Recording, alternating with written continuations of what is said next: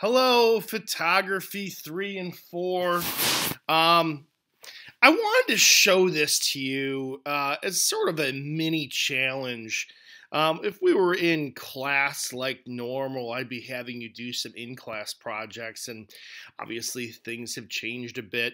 Most of those challenges require either special equipment or special software. So I felt like this is something that you can do that won't really take a whole lot of time and be kind of fun. And oh, who knows, you might really get into this. This is about making 3D images from your own images. And the way I'm going to have you share it with me ultimately is through an animated GIF, however you want to say that. This is the website. If you just Google Depthy, it should come up, but it's depthy.me. And what I'm going to do is I'm going to go ahead and open up a photo. I think I might have even shown this to you in class at one point. Here, we'll do this silo. But I didn't actually have you do it. So now you'll get to experiment with this. And if you notice here, it says the image is flat as a pancake. That's because, well, there's no depth map that goes with this, so we're going to have to make one. Now, where it says load depth map, don't do that, but you could actually create your own depth map, like in Photoshop or Photopea, but I figure that's, well, maybe a little bit tedious right now for you, so I'm just gonna draw it directly in the website here. So we'll go ahead and click draw it, and then on the side here you have these options. You can set whether your brush is going to be painting it near or far. You can set the size of the brush. You can set the edges and how soft or hard those are, and then you can adjust whether it's more transparent or more opaque.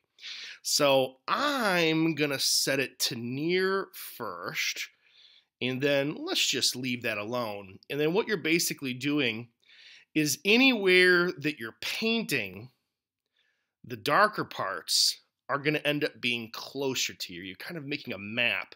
Let's go a little bit larger with that brush. Ooh, that jumped quite a bit bigger. And by the way, this is a picture inside of a silo. I took this a few years back. I thought it was kind of cool the way the lighting worked with it.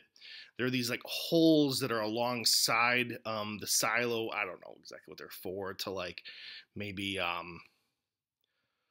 aerate the grain. I don't know much about farming, I guess. But it made a cool pattern of light. And I love this kind of bendy ladder going up to the top. Okay, so I have that pretty much plotted out. Look at this area here, just a little darker.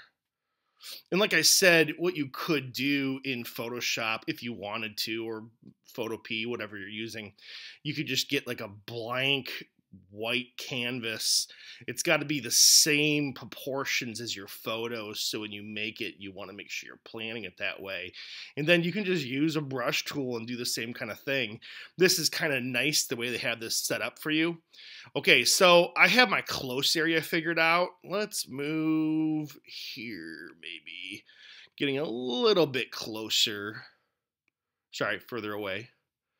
And now that's more of a gray brush versus that black brush that we had before. Well, that's about right, I think. And then let's go a little bit further.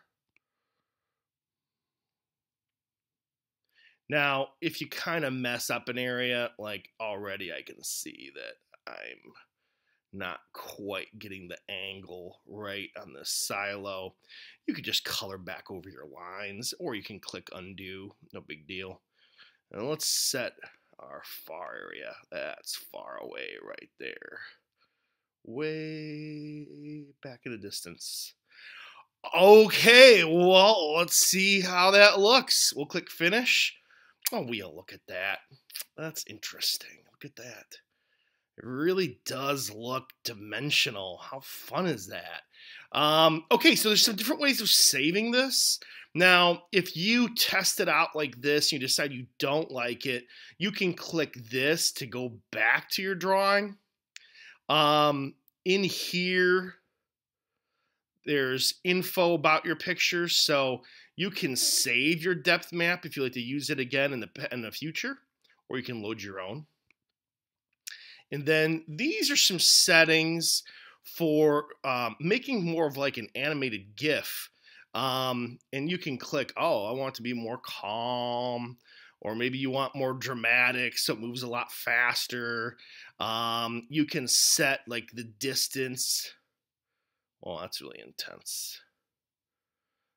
Or far, so you're moving that. Actually, now that I'm thinking about it, what makes more sense?